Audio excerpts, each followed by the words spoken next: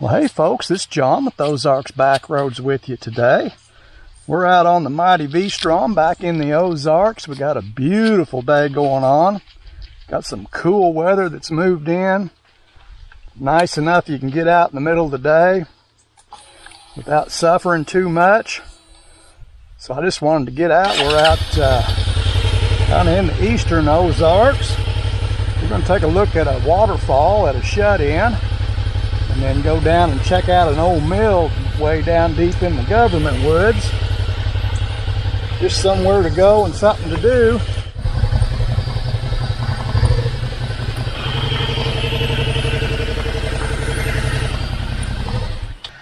This is my custom kickstand extension. There it is. Well, here's a signboard. Talks about the rhyolite plugging up the stream and how hard the rock is, and it takes the stream a lot longer to cut down through the rhyolite than it does to everything else, so you end up with a big plug of rhyolite. That's what we got going on here. Well, here's the falls right here, the big plug of rhyolite. The creek's coming over. You just can't get that cut down like it can everything else, so the big plug stays in place. It's pretty cool. Quite a bit of water coming over it today. And it makes a nice stream pool right here for swimming.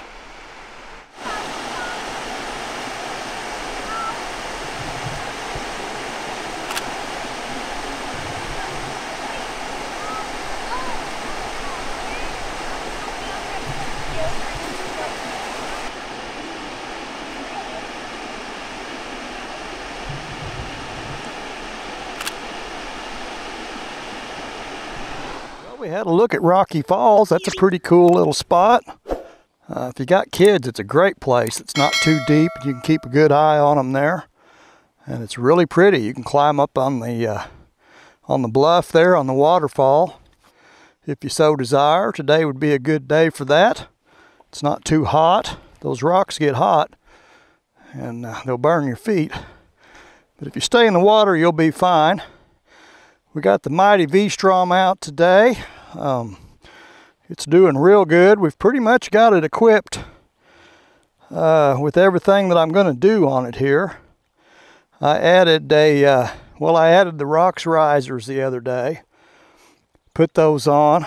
We did lowered the foot pegs 3/4 of an inch. So between lowering the foot pegs and raising the bar, the standing position is just about right for me. So that fixed that. And the only other thing that I've done recently, I added a tool tube. I built another tool tube like I have on the Tiger and mounted it pretty much the same way behind the pannier rack mounts there. Tucked it up in there with some big heavy tire straps, quite a few of them on each end. It isn't going anywhere, so that's pretty cool. I'm ready to go to Appalachia. That's my next trip. We're going to do some camping there for about a week, run around in the mountains there and hit some of the trails that you hear about all the time, the roads up there. So that'll be pretty neat. Well, we're going to head on down the road here. We've got a mill to go see about, and it's a pretty cool mill. It's also on a little shut-in, an area where this dolomite's plugged up the stream. There's a lot of that in this area, so you run into that on this creek here quite a bit. It's on the same creek we were just on. We got to take a short little hike up the blacktop here, and where it ends is turns to dirt, and then we start heading off through the woods. It gets pretty good from there. It's really pretty. Okay, nothing coming that I can see. And away we go. I'm gonna have to do a little remembering here because it's been a couple of years since I've been here, and this road is not on the map. But I'm pretty sure this is it right here. Boy, and it's got all kinds. Look at the gravel on this thing.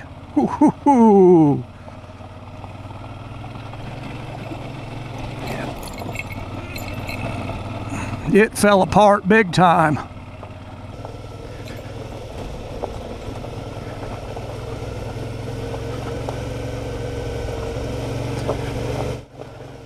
Yeah, this road really fell apart. It's a lot rougher than it was any time I've been here before. If I remember right, this is a really steep hill right here.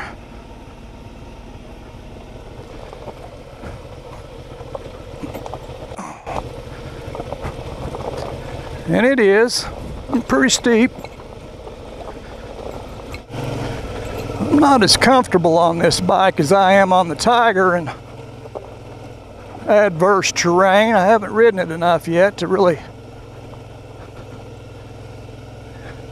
It's not as, it doesn't turn, lean and turn and, you know, dodge and parry as quick as the Tiger does. It takes more effort and it's a little slower. That's something I got to get used to. I don't know, it feels a little heavier, a little slower to turn. Probably the geometry on the rake and trail, I'm sure, has a lot to do with that. And it's also a very long wheelbase. It's got a 65 or 66 inch wheelbase, and that's kind of long. That's pretty long for a adventure bike. That makes it very stable on the highway in a straight line. This thing just lines and goes, and wind doesn't seem to bother it too much. But it makes it turn a little slow, a little heavy feeling. That's what it is. It feels heavy. I believe this is called Klepzig. I'll put it on the map. Google Maps doesn't even show this road. So you need an All Trails app to find this road. All right, where can we park at? Because we are here. This is the Rhyolite shut in here, the plugged up spot. There we go. Perfect. It's an old dam here. Used to run across, and it channeled the water into this little mill. Sits over here, and the dam's pretty much fell apart. Not much left of it. The creek's open. Runs through. But that's more of that rhyolite that's kind of stopped the creek up there. It's made its way through it and then continues on. It's pretty cool. A lot of rock. And there's some of the original dam that's still left.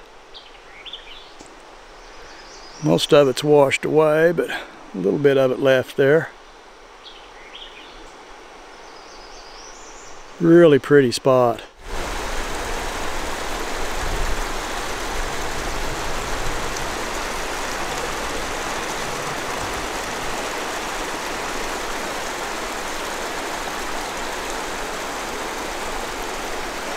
We've got this little mill down here. That's part of the old sluice, or the system where the water came through. You can see there's a trap, a square hole there where they had a door. And they had a sluice run over, and there's another one right here with a door that fed into this so they could control how much water came into their mill. See, there's a gate there in that hole. And then there's the sluice going into the mill. So they could control how much water came in. We got a split flow. Some of it comes around this way, and then over there the major part of the creek runs.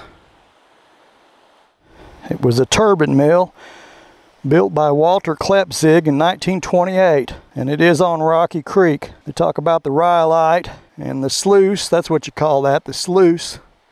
It feeds the water into the mill, and it was used as a sawmill house. So they cut wood here. That's pretty cool. And there's a picture of the old turbine. It was like a water wheel laid on its side, kind of way it was, and they run the water in it, and then it goes through and spins the blades. Then they got a generator on it here. So they were using electricity in 1928. Their saw equipment, their saw was electric. That was pretty common here in the Ozarks. Even the old mills that were mechanical with belts and stuff running everything in the mill, a lot of those they changed over and put generators or alternators on the water wheel and changed everything over to electric. Got rid of the belts and everything and just ran everything off of electricity. A lot of the old mills did that. Foundations failed here. Here's a look underneath the end of it where the foundations all fell apart, and you can see all the rubble underneath where the foundations came in and the old sluice fell apart.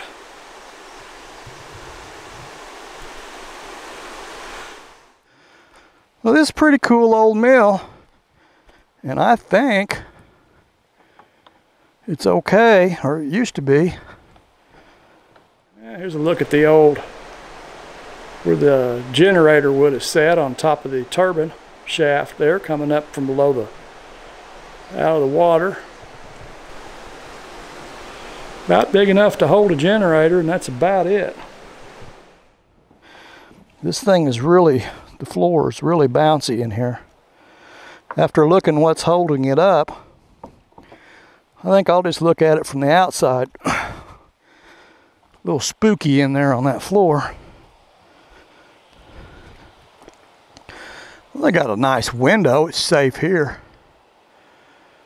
Look how wide those floorboards. Some of those floorboards are 14 inches, 12 inches wide. They've sawed them out of native oak. Probably sawed them right here. This is pretty cool.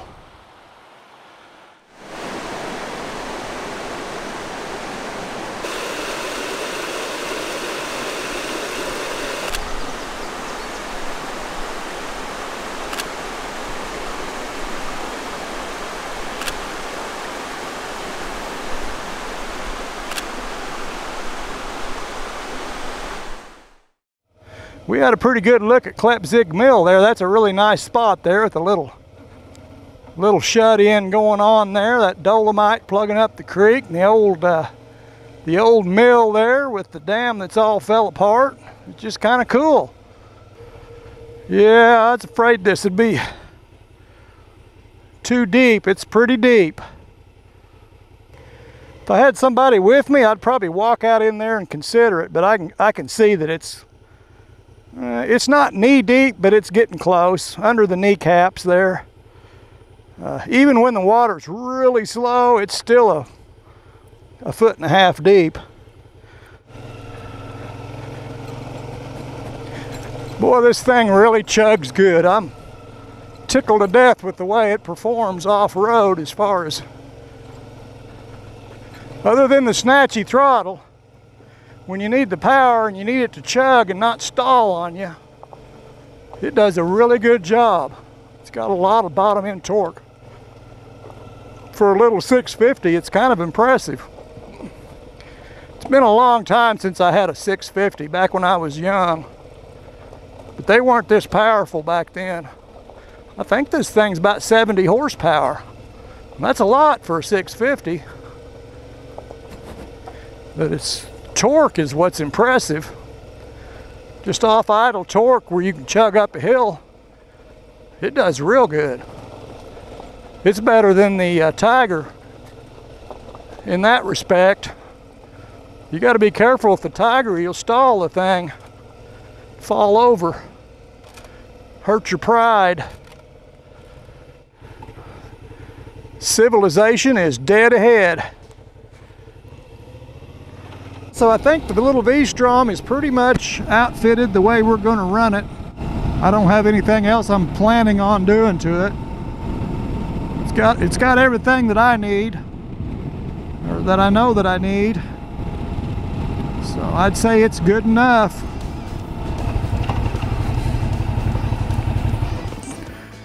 Well, folks, I appreciate y'all hanging out with me, going for a ride on the V-Strom on a beautiful day.